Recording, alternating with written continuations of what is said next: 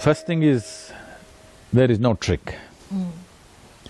The problem is in the transmission, the way it is transmitted. If I give you a flower, it is alive, it's full of life. You will have to care for it in a certain way. When I find you don't know how to hold a flower, there are people like this. I give them a flower, they will grab it like this. Those who don't know what it is, they will grab it like this, flower will die right there in their hands. So then, what to do? Then we will give you a plastic flower. Now, you have a piece of plastic which you think is flower. So this is what is happening to yoga. Without the subjectivity, just the instructions are going. So you have a stillbirth. Isn't it better not to get pregnant than to have a stillbirth? So if fitness is what you're looking for, please go swim in the Yellow River. Play tennis, climb a mountain, do something for fitness. Yoga definitely gives you fitness, not just physical fitness, it gives you fitness on all levels, but that is not the reason why you practice it. You practice yoga because you want to become one with everything. So in the transmission, there must be subjectivity.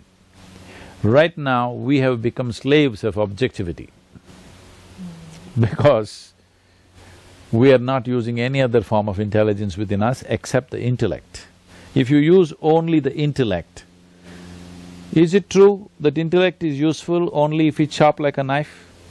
You want a dull intellect or a sharp intellect? Sharp. Sharp. So it's a knife. Now you use a knife to stitch, you will only tear it further. Knife is not an appropriate instrument to stitch. If you want to stitch, you need something else. But now you're using a knife to stitch, it's not going to work. So, yoga, unfortunately, is going through this phase around the world that only the physical aspect. A stillborn child is being delivered. It still looks like a baby, of course, but it's not alive, it's not going to grow. If you have a plastic flower, it's not going to blossom, isn't it? So this is not going to blossom. Maybe you will get abs if you stretch and turn enough, but you are strengthening the wall instead of opening up the wall. How it is transmitted is vital, but how you receive it is also important. How you practice it is also important.